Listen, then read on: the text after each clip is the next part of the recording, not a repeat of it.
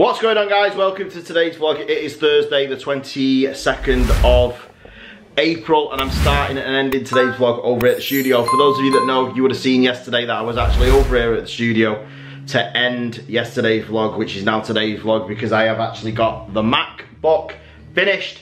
It's done. It is repaired. It's, you know, it's just back to where it should be. It's just, you know, amazing. I'm so glad that it's been repaired. It has been like losing a limb with not having this. I'm so glad that I don't have to use this screen anymore. And just basically, it's just a hell of a lot better. I can just whip it up now and it's there ready for me, which is always convenient, especially when you're doing what I'm doing, like when I want to upgrade the websites. As I said yesterday, I touched on it slightly. The MacBook Air that we've got, which is a very old MacBook, I think it's like 5, 6, maybe 7 years old. Still a fantastic laptop. It's actually Porsche's. I gave it to Porsche, but I had to use it because when I was doing eBay and other bits and pieces, obviously I could hook this up to the telly at home, but it wasn't practical, because if Aurora gets it and pulls at the HDMI lead, and for those of you that know anything about them, they all have these, which is USB-C. Everything is USB-C. So if I want to use a memory card of any sort, I have to get a memory card reader.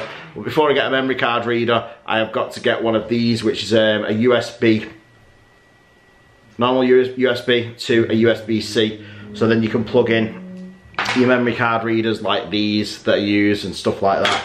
And then it has to go into it, even if you wanted to use the G7X, which I'm using here, to use on the MacBook, everything's USB-C. That's probably the only nitpicking that I could do. Oh, and I've spoke briefly as well about the keyboard. I don't really like the keyboard on the new MacBooks. I prefer the old MacBook keys. They're a lot more tactile than these. These have got these butterflies on them. The touchscreen's gorgeous. It's massive. It's got tactile feedback on it and everything else. It's a really good trackpad. And I've had it all switched over so it left clicks and right clicks and stuff like that. But Macs are amazing. If you've never used a Mac before and you're scared of using a Mac and you use Windows, I would highly recommend them. I'm not just saying that, I would really highly recommend them. I've never had one virus on any of the Macs that we've had, never at all. It runs like lightning, so I can literally turn it off and turn it on, and it's on, and I'm on eBay within 10 seconds. That's how fast it is, which is amazing. You want it straight away, don't you, really? You don't want to be waiting around or hanging around. So I did a mug a while ago. It was Mike's birthday, but he never picked it up last time he was here. It was like a WrestleMania mug. It was a mug that I had that I'd already put a transfer on. You can see it here where it's faded slightly at the back, so I did him that, but it's not been, you know, he's not picked it up, which is, you know, sod's law, I suppose. We've also been arranging Imogen's June 19th birthday party, so that's why we haven't really vlogged anything today. We had a day in the garden, we were just chilling out, and then we were just, Aurora's going back into nursery tomorrow and she's a little bit apprehensive. So what Sarah's doing is Sarah's talking to her about nursery through the day, so she knows that it's fine that she's coming home, you know, like, are you looking forward to doing this with the dollies? It's normally no, but she says, yeah, but when you have the dollies, you can come home and can't you, and tell me and Daddy about it and the guys, and it's like, yeah. So she's trying to get her in that routine where she knows that she's going nursery, but she's coming home. Chloe's there as well, but Chloe can't go in the room all the time, so it's not practical. She can still see Chloe every now and then.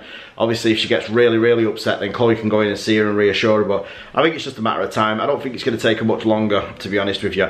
And then also, I've had to book Imogen's iPhone 11 in. She's got the new iPhone 11, or the newish iPhone 11, and it had lines going through it where she dropped it, or it had screen burn in it, and the bottom left-hand corner as well. So the guy that did this, it's called iFixFast, is in Mosley in Manchester where we live, and he is, if there's anybody in the Manchester area that wants a, you know, Apple certified engineer and Android certified engineer, then he's definitely, he's a good lad. He's like, I think he's early 20s, but he's really good, really professional. He's reasonably priced as well. To replace the Mac screen, it cost £70, but I had to source the Mac screen because the one that he was getting pulled off a genuine Mac, so we had to buy this direct from Apple, so it cost around £300 to get the screen. Now we've got the screen and it's going into It went into it was only £70. If it wasn't, it was going to cost me about £340 to get it repaired. So I paid a little bit extra, but it was more of a convenience thing. Look, I had to get the MacBook working. If it wasn't working, I was never going to get it finished. So it wasn't his fault. It was just me that I wanted it to be fixed sooner rather than later. So Mark downstairs is finishing off as well. Sorry, just going back.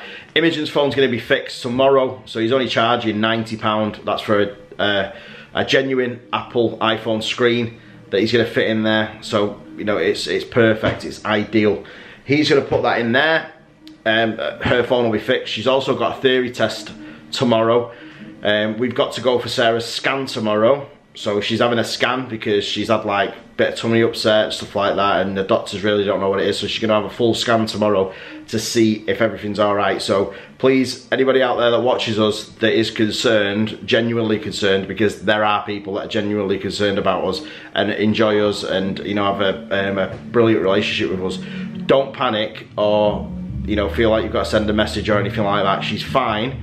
I don't think it's anything sinister. She doesn't think it's anything sinister. But obviously we've got to be double, you know, we've got to double check and, you know, make sure everything's scanned and everything's all right. So she's going to go in there tomorrow. So that's another thing that we've, you know, been sorting out today. So it hasn't been a dud day because I've got to sit here and speak to you properly for once instead of running around saying I'm printing this and printing that. I am printing stuff. If you listen to the background, it's quiet. That's because I'm going to do a full run through all the machines this weekend.